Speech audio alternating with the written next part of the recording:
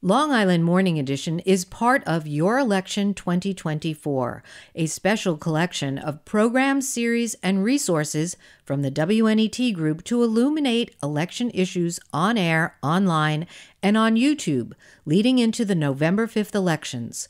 Learn more at WLIW.org/YourElection2024.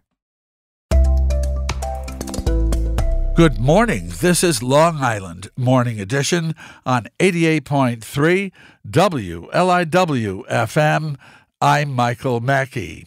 New York Governor Kathy Hochul today is expected to announce a modified congestion pricing plan for Manhattan that will start the toll at $9 in a bid to get the process rolling before President-elect Donald Trump takes office. Hochul earlier this year had put on hold a planned toll hike that would have charged drivers $15 for entering the busiest parts of Manhattan, saying the fee was too high. She's been promising a new plan by year's end and has been reaching out to lawmakers to suss out support for making it $9 with gradual increases. Yancey Roy reports in NEWSDAY that the plan also might include a bump in certain payroll taxes in some jurisdictions. Late yesterday afternoon, the Hochul administration confirmed a new plan will be unveiled, but didn't give specifics. Governor Hochul paused congestion pricing because a daily $15 toll was too much for hardworking New Yorkers in this economic climate. On Thursday, the governor will announce the path forward to fund mass transit, unclog our streets, and improve public health by reducing air pollution, spokesman Avi Small said in a statement Wednesday. The MTA has been counting on congestion pricing to deliver $1 billion in annual toll revenue to finance $15 billion in planned infrastructure upgrades, including on the Long Island Railroad. Last week, Governor Hochul confirmed she recently spoke with officials in President Joe Biden's administration about, quote, the need to take affirmative steps to ensure that nothing compromises the MTA.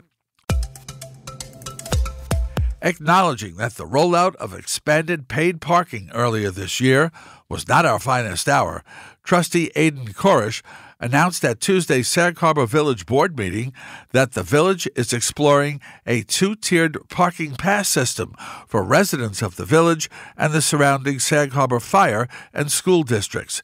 Stephen J. Coates reports on 27east.com that Koresh explained that the village introduced paid parking at the gas ball lot and the adjoining small lot on Meadow Street to help recoup the approximately $70,000 it is paying developers Adam Potter annually to lease the gas ball lot.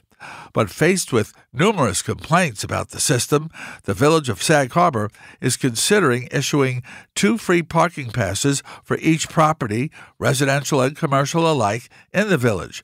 Residents of the fire district and school district, whose taxes help support vital community services in Sag Harbor, would be able to purchase 2 parking permits for $15 apiece, he said. That arrangement would likely cover the cost of leasing the lot, said Koresh. Members from 10 volunteer fire departments in Suffolk County deployed to Orange County, New York, earlier this week to assist with the Jennings Creek wildfire, including firefighters from Eastport, Amagansett, Southampton, East Hampton, East Marion, and Orient. Our first responders are always prepared to answer the call to help wherever they are needed. I am proud of their commitment, and we thank them for their sacrifice, said Suffolk County Executive Ed Romaine. Beth Young reports in East End Beacon that Suffolk County Fire, Rescue, and Emergency Services says there are still ample volunteer firefighters right here to respond to emergencies close to home, and is urging residents to follow fire safety guidelines as the risk of fire remains high on Long Island. More than 70% of school bus camera tickets Suffolk County issued in 2023 were given on streets that students do not cross when getting on or off the bus. Since tickets carry a minimum fine of $250, the tickets issued on streets students don't cross are worth more than $15 million to Suffolk County's program. School bus safety advocates are considering proposing changes to state law that could reduce tickets issued on major roads where students don't cross. Peyton Guillen reports in Newsday that New York state law requires drivers to stop for school buses even on divided highways where students don't cross to get on or off the bus. Drivers who get cited are offered a chance to plead their case in court, but many opt to pay the fine. In 2023, more than 75% of ticketed drivers in Suffolk paid their fine without contesting it. The New York State Legislature passed a law in 2019 allowing local governments to adopt school bus camera programs, giving extra teeth to the decades-old state law requiring all drivers to stop for school buses. Suffolk County launched its bus camera program in 2021, contracting with Virginia-based Bus Patrol America to install the cameras and manage the program. Suffolk remains the largest bus patrol program in the country. PSEG Long Island has again missed a deadline for migrating LIPA's computer systems from New Jersey to Long Island, drawing the ire of LIPA trustees at a hearing yesterday. Mark Harrington reports in Newsday that PSEG officials had prepared a presentation to explain the delays, but LIPA chairwoman Tracy Edwards nixed it, ordering the company to come back with more information at the next board meeting in December. PSEG operates the Long Island grid under an $80 million annual contract with the Long Island Power Authority that expires at the end of 2025. The computer migration was initiated in 2022, following PSEG's acknowledged failures in responding to the 2020 tropical storm Isaias. The project involves shifting control of dozens of applications critical to running the utility to Long Island. PSEG is scheduled to complete the computer migration just as its contract expires. Newsday in June reported LIPA ratepayers faced $5.3 million in unexpected costs from the $68 million migration project. The search for the next superintendent of the Riverhead Central School District is underway. Alec Lewis reports on riverheadlocal.com that the Riverhead Board of Education will start circulating an advertisement for the job by early next week. The board hopes to have the next superintendent hired by mid-March, which will allow the superintendent to help fill other vacant positions within the district's central administration.